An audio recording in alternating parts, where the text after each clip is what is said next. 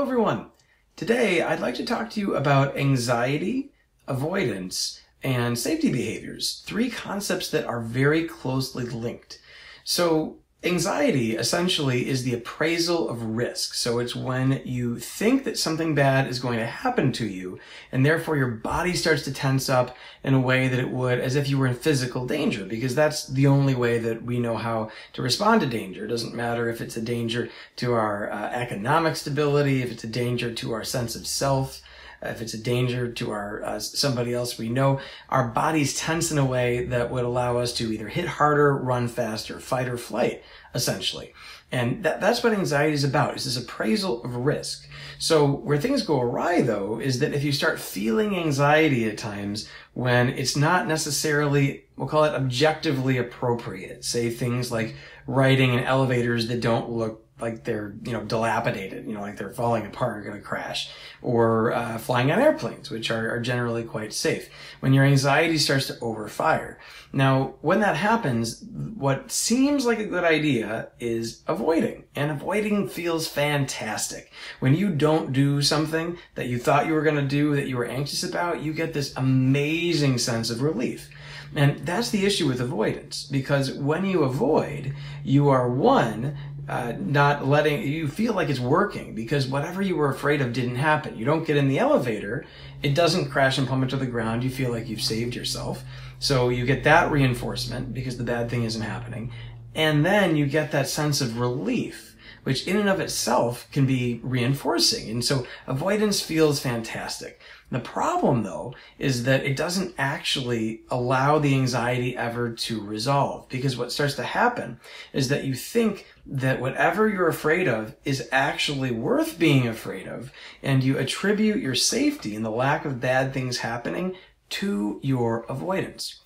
Now, what that's called is a safety behavior. You can also have safety objects. And the definition of a safety behavior is something that you do, and when you do it, the bad thing doesn't happen. So then you attribute your own safety to that behavior or action or item, as opposed to the environment itself being safe. An example of this is, imagine you've got a young child who is afraid of the dark because they think that there's a monster under their bed who's going to come out and will eat them.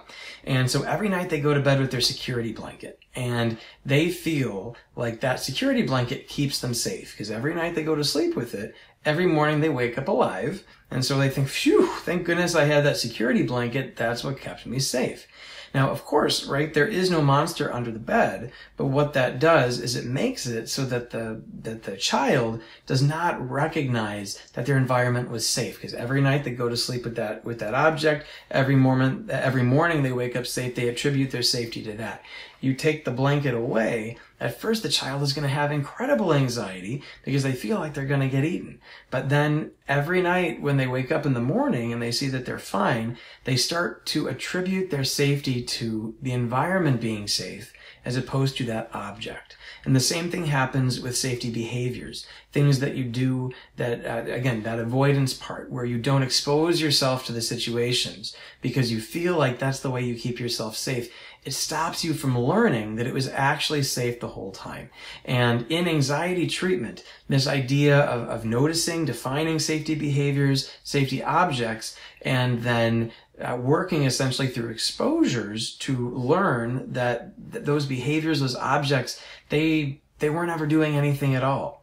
They were just standing in the way of getting over your fears, of moving past the anxiety. That is a critical component of anxiety treatment, and something that, if you are a therapist, really pays a lot of dividends to define to a client really early on, so that they can start to see how their behaviors are continuing to reinforce this loop where they stay anxious when they might not have to. So thank you for tuning in today. Hopefully this has been helpful. I'll look forward to talking to you again soon.